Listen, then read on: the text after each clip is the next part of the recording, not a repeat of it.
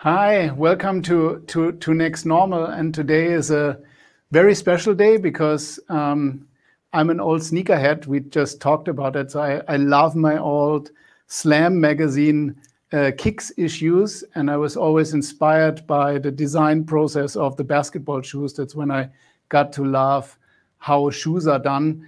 And it's therefore my big pleasure to have Michael here as special guest today. So let's go shoes today. So Michael, I hand over for a quick intro to you, and we'll probably have difficulties stopping on time today because we can talk for hours, in my opinion. Yeah, I could definitely see that. So, like I said, my name is Michael, and my wife and I are the founders of a company called EDL, Evolution Design Lab, is like the full name, EDL in short. So it's pretty simple and easy. And then we are a fashion footwear manufacturer, distributor, brand company. And so what we do is we handle the concept, the design, the manufacturing. We do the import and distribution for women's footwear. So we do a variety of different type of business models, but our primary brand is Jelly Pop. We also work with different retailers to actually create a brand exclusive to them. And then we also do OEM as well. And so we have three primary different business models in itself. And that's the very interesting part in this show, because we look from a retail perspective, but in the end, we look out of a brand perspective, and we also look out of a supply chain perspective. And as I know, you're a tech head, so you're really very much into technology and how to really optimize that flow. And maybe if we start from the beginning, so if there is an idea, if there's a part, you do a sample, or I mean that's where it starts, or you do a design, and how is that happening on a, let's say, on a technological view side? So, the more and more I thought about it, sorry to kind of do a random pivot, but I figure it's probably best to kind of give you a little background information about myself and also my wife and how the company got started. So it'll give you a better idea how we got from there to here. So I grew up programming, and out of high school, I was really fortunate. After I came out of high school, I was recruited by Disney Consumer Products actually to start working on 3D and de-rendering. And they had worked with this little company you might have heard of called Pixar. And what a lot of people never heard of that one. Never heard of Pixar, right? And the funny thing is, what a lot of people don't know is that Pixar originally was not a movie company. They were a hardware and software company that Steve Jobs bought out of from George Lucas, because George Lucas had a divorce. And so during that time frame, as George Lucas was selling off all the things that they used to make Star Wars from the Lucas Ranch, the hardware software for special effects was kind of spun out, and Steve Jobs wanted to sell that. Disney was one of the big customers for all this technology, and they used to make a lot of short films, and John Lasseter was so talented at making it that they ended up doing this entire movie deal, and it began with Toy Story. I started working at Disney using the RenderMan software, and the RenderMan software, my job was actually the exact opposite. As animators made the movies through animation, I would work on de-rendering them and putting it into a big, large Oracle asset management database so licensees could see 3D models and actually produce consumer products behind it. Fast forward a couple years later, I met my wife, and her family had a shoe company. And so I kind of tell this as a story of, rather than Beauty and the Beast, I'd say it's Beauty and the Geek. So I'm the geek, she's the beauty, and she's handling all the design and development side. And that was kind of her family business. And so along the way, I started taking a lot of the information knowledge I had from Disney, from a big, large global enterprise company, and developing a lot of consumer product, and applied a lot of the business management standpoint and technology back into our shoe company side. And so as things were kind of progressing and time progressed, I worked more on the technology stack for, I don't know, 8 to 10 years, roughly, give or take, before my wife and I basically took over the business, and where we started our own business completely separate from her parents. And we basically rebooted with a new strategy where we would use technology to not just help supplement our design and supply chain, but it would almost define our development process and supply chain. And so with that being said, what changed really for us is that we ended up embracing 3D and technology as a means of doing product development. And then we used a lot of embedded devices, IoT devices, to kind of track and develop our supply chain side. And we used a substantial amount of software for analytics to control our retail and distribution side. And so we try to use every facet that we could and employ different types of people. And so our teams are really focused around technology that enables us to do development and commerce. So if you were to kind of do in short, our company is more similar to Amazon than it is Nike. Yeah.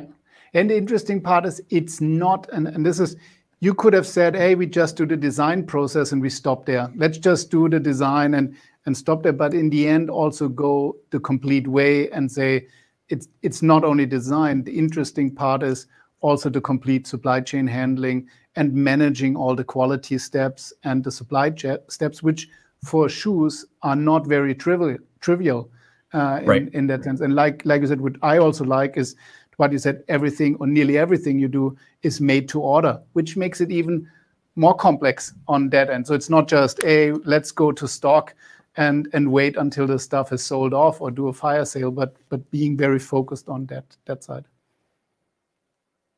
Built to order specifically, especially because our customers are large retailers, it's very complicated because we have to track every PO, all the UPCs, the different shipping requirements, all that are necessary to each individual customer. So it takes an army to actually track everything, and our liability is substantial because let's say if a customer ABC can't actually scan the UPC barcode and you made 100,000 units, someone has to sit there and relabel 100,000 units, and they're going to charge you back, I don't know, like $2.50, $3 per unit. So you're talking about $600,000, all margin just gone straight out.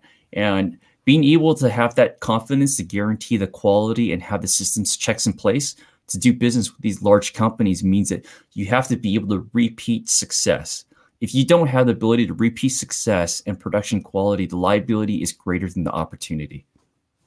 And let's begin. Let's start at the beginning. So if you do the design and assemble, what kind of tools do you? I know we talked about RFID, we talked about 3D scanning and visual components. So what's the kind of a part you use in this field?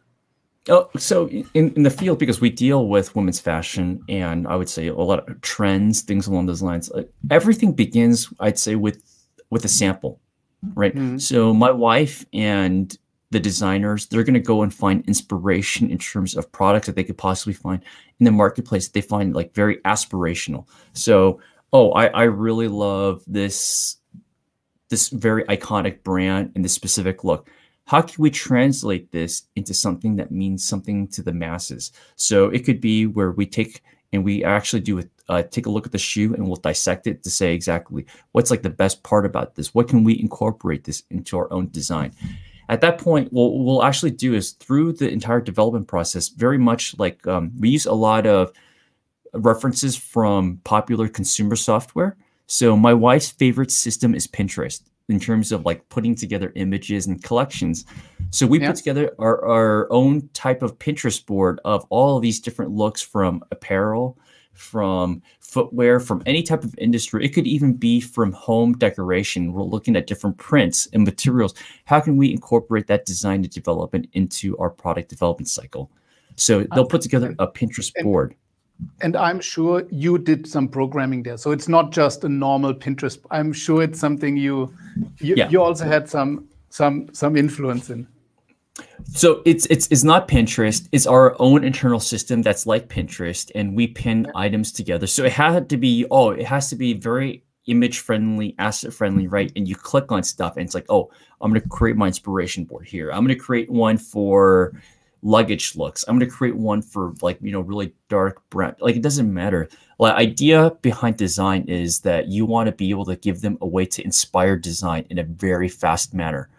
And the faster they get pinned, the faster they could be inspired, then the faster you can actually do product development. And that's really the key to it, is to give the designers and the people who need to be inspired the ability to create as much product with the widest bandwidth as possible. Because eventually you're going to find more, let's say, quality designs through this entire process faster than you can if it's very hampered down and boggled down. Actually, I think this is probably like the best way to put it. Like I talk about it with a lot of my buyers and teams is that if I were to ask you to cook a stew and I said that you cannot change any of the ingredients until after you taste it, right? And if you could only taste every 2 weeks, how good is your stew going to be? It's not going to be very good. Yeah. But if you're able to test it as you add ingredients and you're able to try all these different variations from a speed and timing standpoint, then your stew is going to be really good because you could adjust to your taste. You're not going to be hampered down by the entire process of these couple weeks in between. And I would say that systems need to be put in place to expedite design, not to boggle down the process. And that's basically kind of like my wife's mandate to me is you better make this easier so I could develop better product. And that's basically our core design philosophy. And the interesting part is once you have a certain set of designs is how quick can you make it in a real touch and feel manner, because that's also a differentiator that we see from our side, being agile, because you can talk a lot about things, you can collect them, you talk about use cases, and then you talk about renderings and nice pictures. But in the end, especially for designers, but also on the other side, somebody who wants to work with, they will say, yeah, how does it feel? How is that? So it's very much on haptics and putting in, and I think that's another part to scale. So one is be quick with ideas, and what you told me, you're also very fast to have an output. Yeah. So the design process going from concept and ideation to materialization, where you're talking about like an actual physical product, is pretty fast because we have all of these things in place. Where a shoe, the way it's being made is there's something called a last, and it's supposed to be like the shape of your foot. So we already have a digital last library of all the different shoes and designs that we could actually use, and potentially it's like a framework, a template that you might want to use on that specific shoe. And as we begin the entire design process, if we actually like a specific design, then the designers will actually using 3D software, they actually draw all the shoes through a styling standpoint on top of the last, and we'll develop out the 3D model. On the 3D model, we have special software that we purchased where it'll take the 3D model and it'll flatten it into the pattern pieces. So that means that someone can actually go through and cut the materials to actually be able to create the shoe. The first part that's pretty neat is that we actually have a custom software platform and hardware platform where we scan in all different type of materials. And so as we're doing the 3D design, we can pick and choose actually all the materials on top of the shoe. So we could visually see what the shoe combinations are in advance before a physical prototype is actually made.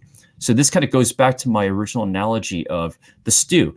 If we can change and add more pepper or more salt to our stew in a short time period, then how good is the stew going to be? The same thing goes for line building and product development. If we can actually change the color variations and materials and iterations to find the best combination possible, we're going to have better product in a very shorter span of time before a physical product is made. For us to use the 3D software, which is on the web platform, to actually take a look at the physical design, it's a matter of seconds. Like I could change, oh, I want to change the upper to zebra. I want to change the specific side panel to leopard. And I could see exactly what the shoe looks like in a very short span of time. And I can come up with the entire color collection in a matter of 10 minutes. If I were to do the exact same in a physical sample standpoint, I would have to wait potentially weeks for the entire collection to be created and curated in advance. And so that's kind of like where the 3D software comes into play. The second part that's really important is that all the material suppliers that we had actually vetted and sourced into our scan material database, they have access to our systems also. So if we create a sample order after the virtual one is created, let's say that we want to actually create the physical prototype, then the designers and the line builder, they're going to add it into the shopping cart. And they love it because it's like a way of, it's like Amazon. They're going to go online and they're going to go shopping. They're going to say, oh, I like this virtual sample. Click, click, click and they add it to the shopping cart and they go through the entire checkout process because it's so simple and it's similar to what they do on a day-to-day basis. Then it's actually very intuitive for them to actually check out. And the more important thing is that we actually built out the software to have the supply chain system to handle the fulfillment side. It's like eBay. If you use eBay, you only have the buyer side portal, but you don't have the seller side portal. It's not going to work because it's very self-centric. eBay is a marketplace because you can actually handle the supply side. So we built all the software portal and everything in place for the sample room and also the component supplier to say, I received the sample in this specific canvas material that's camo, and they're going to send it over to our factory and they're going to actually produce the sample. So the lead time for us to produce a product is a matter of days, and we'll actually take a look at the physical sample in a very short time period with a limited collection because we've already curated from the virtual of maybe 100 potential combinations down to the 20 best ones. And from the 20 best ones, all the suppliers were immediately notified that they had to provide all the raw materials. It didn't have to go through a secondary person. The moment the line builder added everything into the shopping cart and checked out.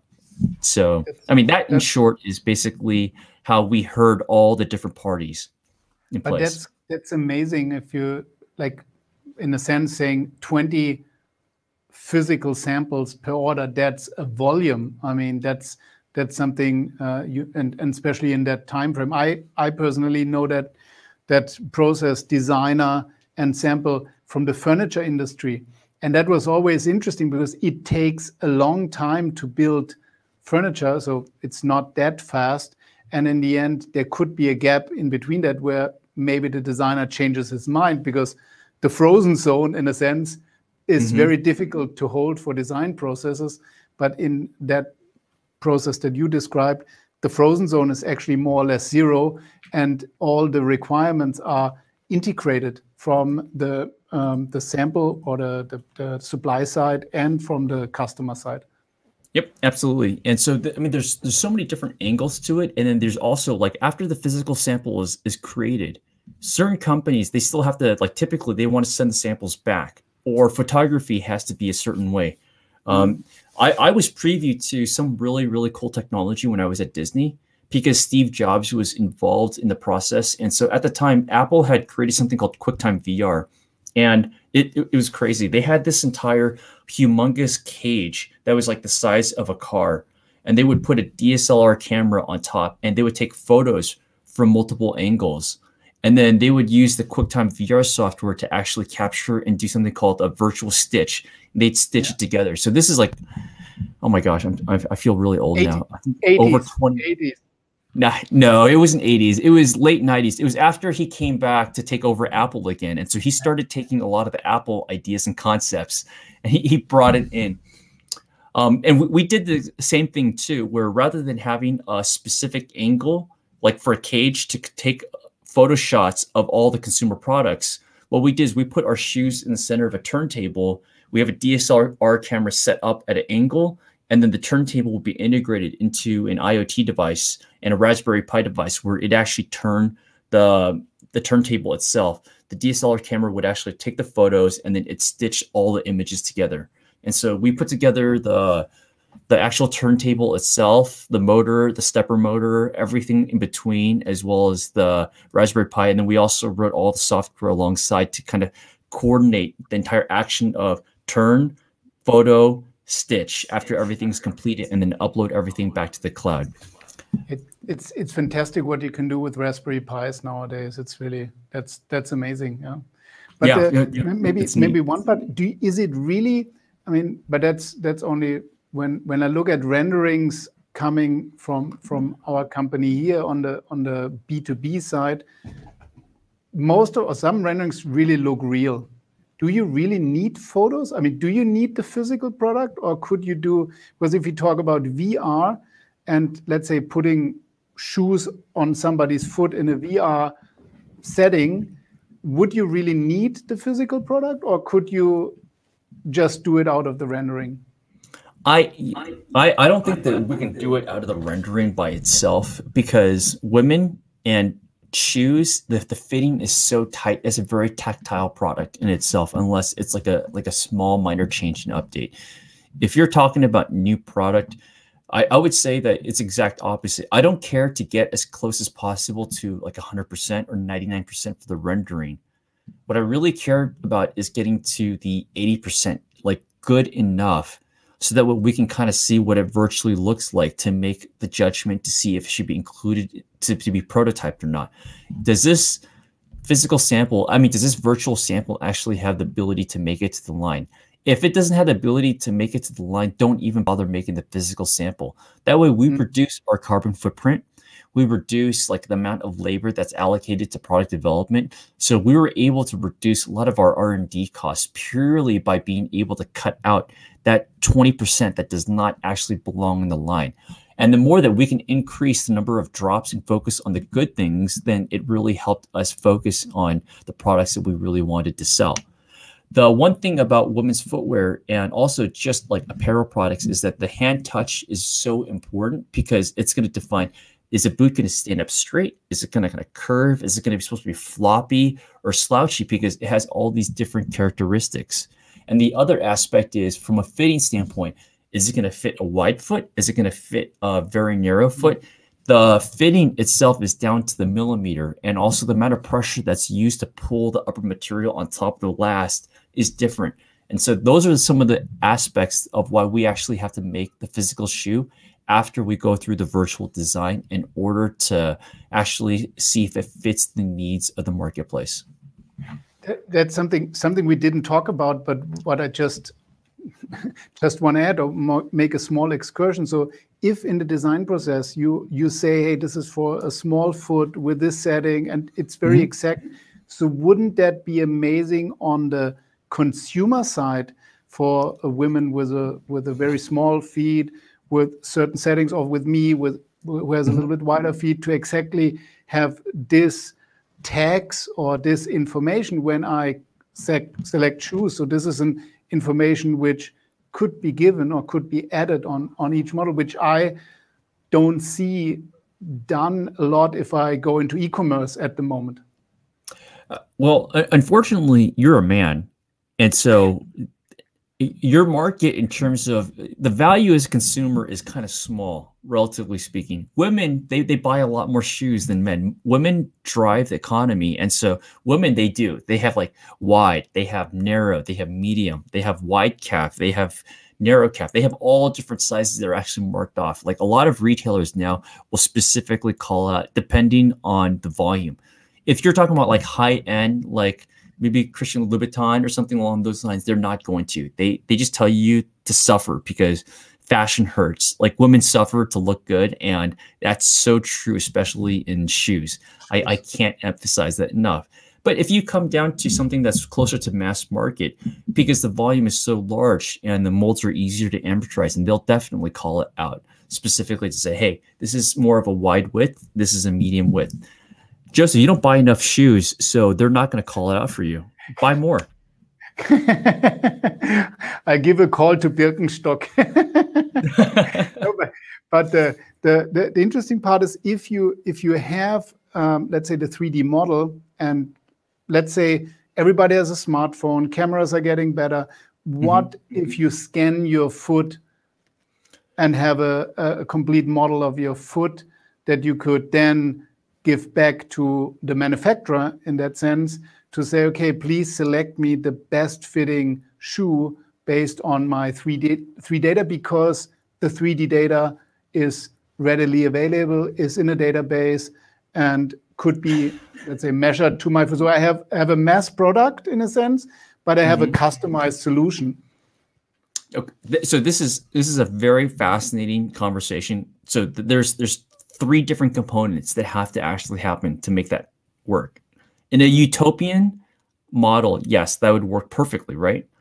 Yeah. But the first problem is, that means all the manufacturers have to actually have 3D in place. So they have to have a substantial database. Second part is, like, the places that you would shop, they would have to actually be able to incorporate and include all that information, which manufacturers typically will not release either, because the exact measurements are something they hold potentially proprietary. And then the third part is that they actually have to have the software built in on the retail side to be able to match and capture and compare. And that's actually pretty expensive to actually, from a computing standpoint, to go through, which is, I think it's very doable. But that means the retailer has to have the ability for the algorithms to do the comparison against the 3D model. And then the manufacturers have to be sophisticated enough to design in 3D and actually go through the entire production and fitting process in 3D, and to give all of those measurements back to the retailer on a standardized platform for them to actually communicate. And that takes a lot of time. I think the only way that could actually happen is if you're talking about vertical integration, where a single brand is selling it through their own platform and their own platform is handling the measurement, then I think that would work. If you're talking about marketplace, then I think that's very difficult. I mean, I brought it up because we actually did some projects in the past, which sadly were all not very successful. They were all, let's say, in a prototype or pilot stage with several big brands to do 3D measurement of their feet in the store with those devices. So having a camera and a solution to get the complete consumer foot done and then send it back. But it, like you said, it didn't work because they didn't have the database, so they couldn't generate enough feedback. So it all died down. Again, was in a sense efficient, but the customer journey was crappy because you only get a few selected shoes out of that. But that's and it was a physical. You needed to go in the shop to do that. And I know that Foot Locker is doing, for example, some things in that, or has been doing that in the past as well with the running shoes, but also not that. I wouldn't say that systemically over the complete supply chain, because they just didn't have the data. Like I say, it needs to be vertically integrated. But that could be something. It definitely has to be vertical. That could be something you can do. Yeah, that could be something that we could do. But unfortunately, so much of our business right now is wholesale. So you're talking about to a marketplace, like a retailer, like let's say Belk or Famous Footwear or Shoe Carnival, where they carry multiple brands. And so they're not going to make the infrastructure change. If it's purely for my company in terms of direct to consumer, and we have a retail front, then we could definitely do that. Like, you know, a company that could do what you're talking about very easily would be Allbirds. Allbirds is like the brand, they're the retailer, the manufacturer, like they as a vertically integrated distribution point, then you can do so. Yeah, it's an interesting. So let's go back from let's say consumer view. Let's go into supply chain side, because we're already nearly at 30 minutes, so we didn't even cover the production part. But actually, what I found interesting was when you explained, okay, this is how the prototype is done and the design samples, but then going back to the production side and really having that same systematic approach to say, we want to have a controlled quality, we want to have the same materials, and to keep it all in check, because this is a long supply chain, very multi-tier supply chain with all kinds of different parts, which then need to be put together, packaged, sent over, large shipments. So there's no room for error in that side. And again, technology is a big factor in that. Yeah, so for us, it's really important because our procurement system, basically, if someone adds or we receive an order and we're cutting the order, then the bill of material, because on the design side, we actually specified all the individual components. The raw material suppliers actually have access to our system, and they will receive the purchase order alongside with the consumption and demand plan. So if, Josef, you're a shoelace supplier, you're going to see shoelaces for 100,000 units, and then the factory, you're expecting an order from the factory. So that way, you know that you're expecting an order, and the factory is held liable to actually go through and order directly from you. We have QC teams in place where they're actually going to be receiving the shoelaces or the upper material, whatever component it might be, and they're going to compare it against the original sample also. So we put together entire full tech kits and SOPs in place where they can actually compare it. And then they have a cell phone app that they actually take photos, and they have to upload. It automatically uploads back to the cloud against the production run. So we basically have an entire team and army in all the respective factories, and then we have production managers throughout the globe that don't have to physically be there, that can actually see the assets and the comparison between the original versus like production in itself. And so that way we kind of run this entire process to guarantee quality. And real time. So I think that the part is it's in a real time setting. It's not I receive papers with some photos and some like examples 3 weeks after and like everything is already shitty, because it was the wrong color or something didn't match. No, we're talking about within seconds. So by the time it takes the phone, then there's cell phone signal, 4G, it gets uploaded, and we're talking about close to real-time synchronization. So everything is on spot point where we can make changes in mid-production or pre-production. Yeah, and maybe one time or one thing that we said before was and you also said saving waste, so not generating waste and trying to be low carbon, because once you set that supply chain and once you have the control, you also have a very good view on what is spent on that and what materials are in there. So you have a very good reference for the retail and for the customer. What's my carbon footprint? How much waste was included? What was the material? Is it recycled material or is it new material? So you have a very good picture that you could give also to the consumer. Yeah, for sure. I mean, if we have a reference library and it's going to be, let's say, all of these material suppliers who have a much smaller carbon footprint, or they have the BCSI certification, and the designers are picking and choosing using these specific suppliers, then these suppliers are also the ones that are pre-vetted that are going to receive the order, and they know that they receive the purchase order from us as well. So we don't go through any middleman to actually cut the purchase order. We do it directly ourselves to the component suppliers as well. So they're expecting the purchase order, and then that way they're going to give the certification back to the factory, and they give us a copy as well for all production purposes. So that way everybody is actually going back to the thread source instead, or the component source. If you can't audit all the way back down to the original component supplier, then how good is your supply chain going to be unless you can get to the raw material component supplier? And that's essentially the most important aspect of it. Yeah, that's the secret sauce, and that's about like vertical integration in a sense, because if you're a retailer in the future, retailer or brand in the future, I think having that vertical transparency will be imminent if you want to have your brand image or if you want to cater to your customers, because that will be something, either if it's tax issues or government issues that will put a price on it, or like special taxes, or if it's just something that's on the consciousness side, very important to know where is it done, what's the impact on that. So all that information is interesting. Yeah.